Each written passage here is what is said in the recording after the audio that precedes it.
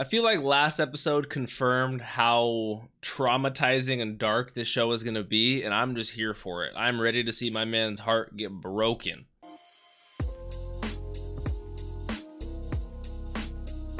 What's up, Dapper Squad? It's your boy Darius back at it again with Tokyo Revengers. Let me write down episode 5.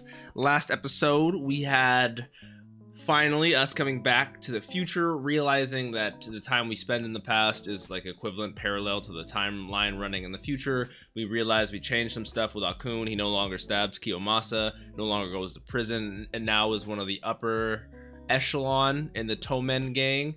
And with that, we kind of tried to reconcile our friendship with him. He admits that he was the one who pushed us in front of the train.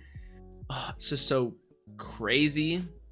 And then says we haven't even seen Mikey in years, ever since Draken died, and it's all about Kisaki. And then we saw Kisaki on the roof listening, so I don't know what the past could change in the future to avoid that, but he is actively knowing that there is I don't want to say a manhunt after him, but there's some questions that are being answered. So, you know, it's like, oh, it's so crazy. And then it just ends off with my man Takemichi just crying, saying he's gonna save them all.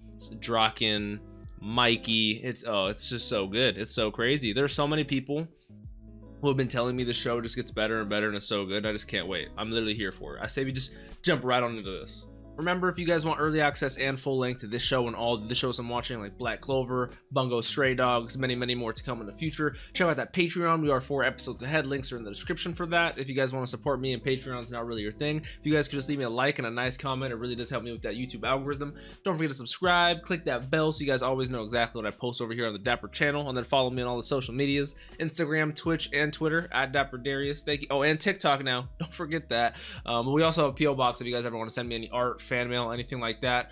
Info for everything is in the description like usual. Let's hop into this.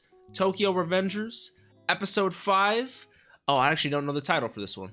All right, episode 5, Releap. Like he took a leap of faith once and now he has to re-jump? What does that mean? Yeah, were we able to figure out what happened to my boy? And Fight dies? 2005? 暴走族グループ50人が乱闘。それによると、東卍のマイキー派とドラケン派による内部抗争によって、竜宮寺は死亡したようです。Because of Mikey and Ken's different factions? I thought they were always together.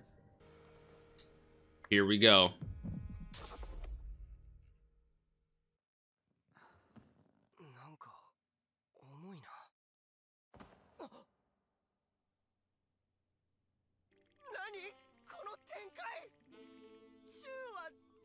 What is this, an escort, a stripper?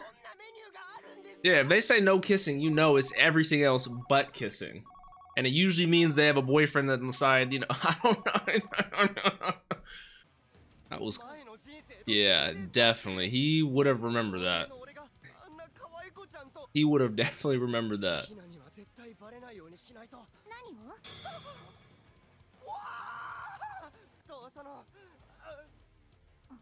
Okay, that's one thing I'm curious about as well. I'm curious because, and I don't know if this will be answered or if it's just going to be something that I just have to suspend my disbelief for a second, but when Takemichi goes from the present to the past, his body is in a suspended state of comatose. It's like just sleeping pretty much.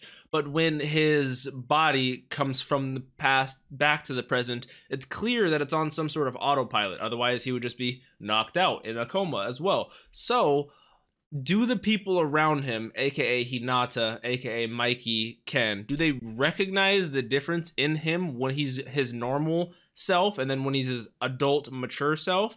Because the only reason I ask that is because let's say Takemichi never went to the present or never went to the, during the last time he did, like during the fireworks, held hands with Naoto. Let's say he never did that. Let's say he just stayed there, never had this whole thing with Akun. He would never have ended up in a situation with her on top of him in that situation. So the Takemichi that isn't our current Takemichi is like, hey, Hinata, I don't care, man. I'm a gangster. I'm gonna get some, you know, like, is he normal middle school Takemichi? Like, I want to see that. That's a weird question, I know, but I'm curious.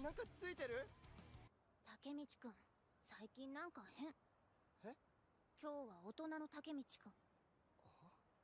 そっけない態度取るし。なのに今は優しい顔。More questions. 俺が12年後に戻った後、ここにいる俺は何も知らない過去の俺なんだ。あ、ドラケン君。もしもし。Takemichi. I love how they call that little version of his name.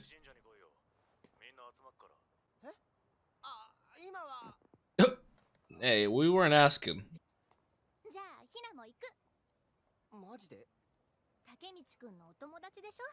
Okay. Hey, I always love Hinata. I just do not want... I think our main goal is to get her out of this gang's involvement. We're bringing her into the gang's involvement. You.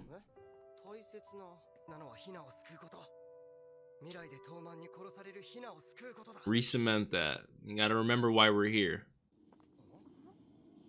Oh, it's a biker gang type shit. Ooh. With the fucking Manji Gang outfits? I've seen those outfits in the opening and they look so dope. I know...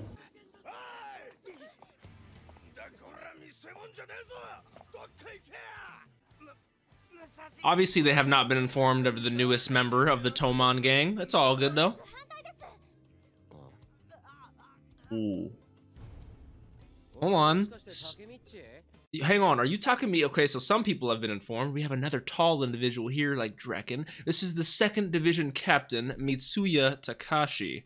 Sorry, guys, I might miss names later, so I get them while I can. Interesting. I like his design as well.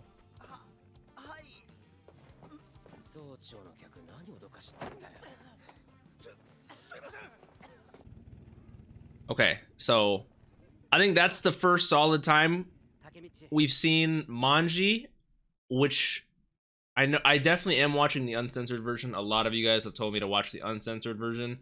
Now, I don't know much, and I don't want to sound ignorant because that's where this issue started from, was from ignorance, to where the Manji symbol is a very religious symbol in a lot of Eastern cultures.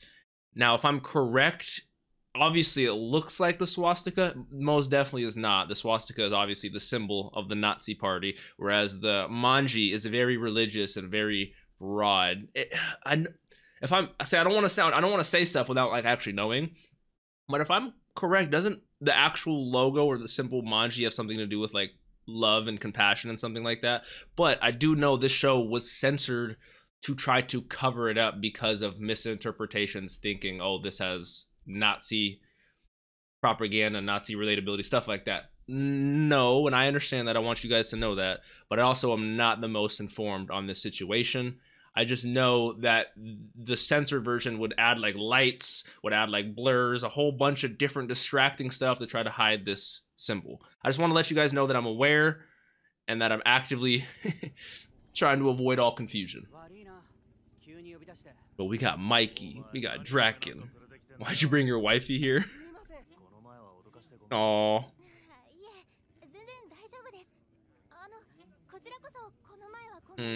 Everyone acts so cool around Hinata. Another girl? Don't tell me it's the same girl from earlier.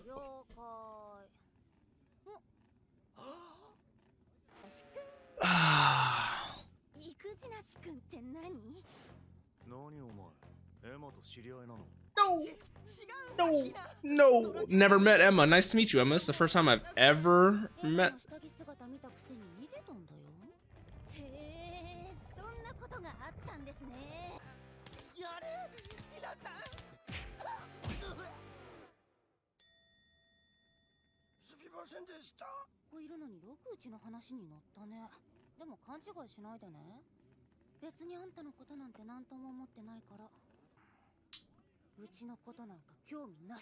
Who does she want? Okay, so man, okay. First off, I feel bad for my man. He just got caught up in a situation he really did not put himself. Literally, he did not put himself in that situation. Well, he did, but he didn't. You guys know what I'm trying to say. But also very realistic to gang life. Like I said, I don't know a lot about it myself, but I do know from what I have seen, there are a lot of women who are not necessarily in the gang life, but are tied to it due to their significant other, the person they are in love with, and they're treated a little differently in like the cartel and gangs. You never like go after a woman. You know, like it just gets complicated. But I can completely understand where she's coming from. That she wants Draken, so she was a little promiscuous to try to get him a little angry. But you know, it's just he has other priorities, and she's just trying to be involved. You know, it's just it actually is very realistically done.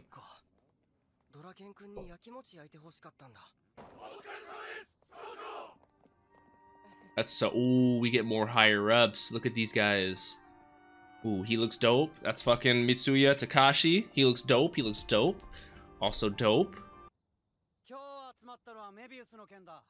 Obius, what are we watching? Loki? Another gang.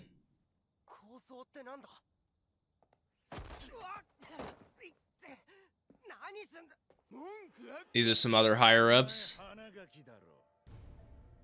3rd division. Heian. Heard you took good care of Kiyomasa. Oh, so they're homies with Kiyomasa.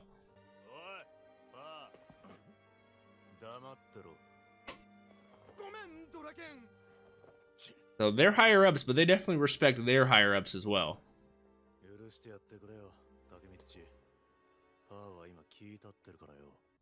I like his earrings, Takashi. Osanai. Okay.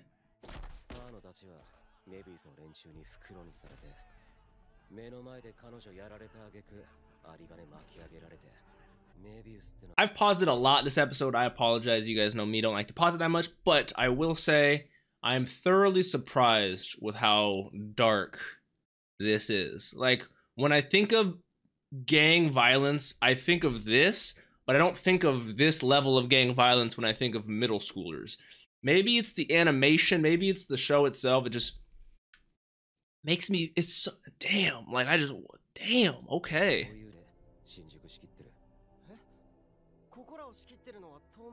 They're the real deal. Shibuya. I see.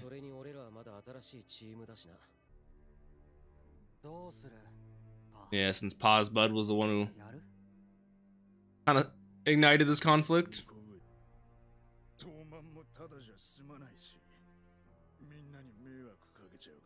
Weigh the pros, weigh the cons.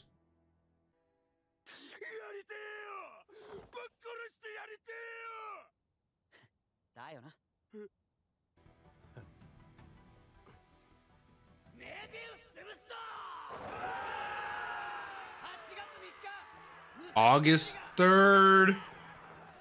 Oh my goodness, August 3rd. Shit's gonna go down. We got some shit we gotta do.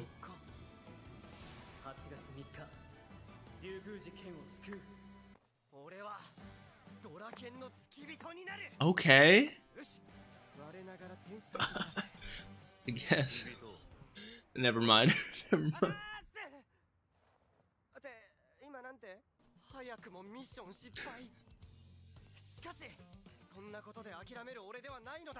Bro, Ken has gotta be one of the coolest, waviest dudes in the show. He looks so fucking dope.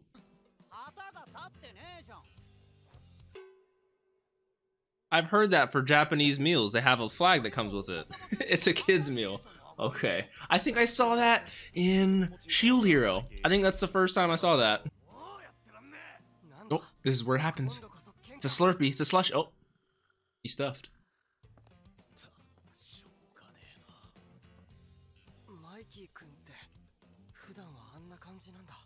Okay. Again, I'm pausing it. I'm sorry. But I will say, Mikey, I said this a couple episodes ago. I love characters like him where they seem super playful, fun, go-getting. Like but they are, I don't want to say it's a facade because I genuinely believe that's his personality, but he has such a darker side and there's so much more to his character. Oh my God, like he's such a gritty and serious leader when he needs to be, but he gets a kid's meal, he wants a flag, he falls asleep after he literally is like a baby, yet he commands one of the most dangerous and violent gang. It's an oxymoron and I love it. The hospital.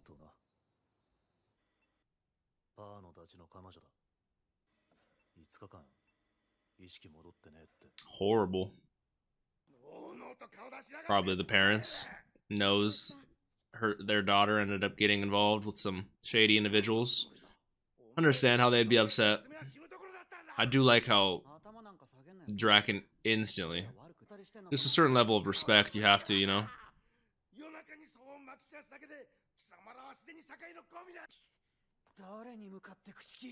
He takes offense to a lot of stuff like that because of the relationship with his brother and stuff.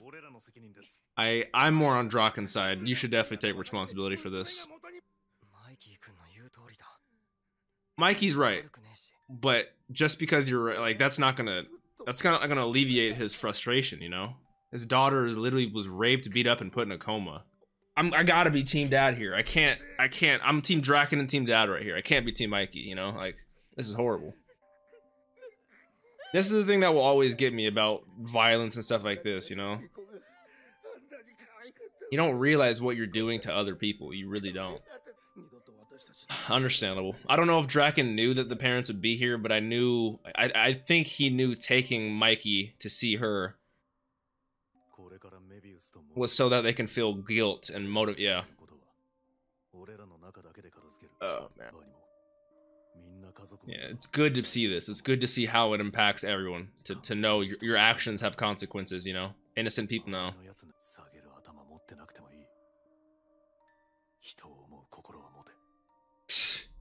How did Draken turn into my favorite character in the show in 2 episodes?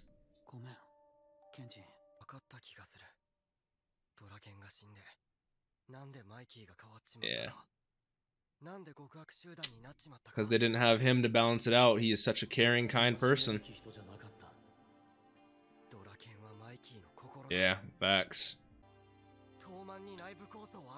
I don't know about that. I could definitely see some issues rising up. This show is so fucking good. I just get confused. I'm so glad I'm able to pause it because I'm reacting solo by myself and I'm not in a group, because I would not be able to write stuff down and be able to talk about it like that. There's so much shit that happened in this last episode, and from everything to Emma and Takemichi, to Hinata, to Draken, to Mikey, to Naoto, to Hinata. I literally started with Hinata, went back to Hinata. That's just how inner circle this fucking show is. Everything connects so well. I love it. I love it. I love it. I love it. And we have some serious issues here. And, oh man, it's so crazy. August 3rd, our conflict with Mobius. They're 2 generations above us, so they handle Shinjuku. We're Shibuya. And oh my god, so Pa's buddy got into it with them. Oh, I don't even want to talk about that. That's horrible. I completely feel bad for the parents, the girlfriend in that situation, and that's like,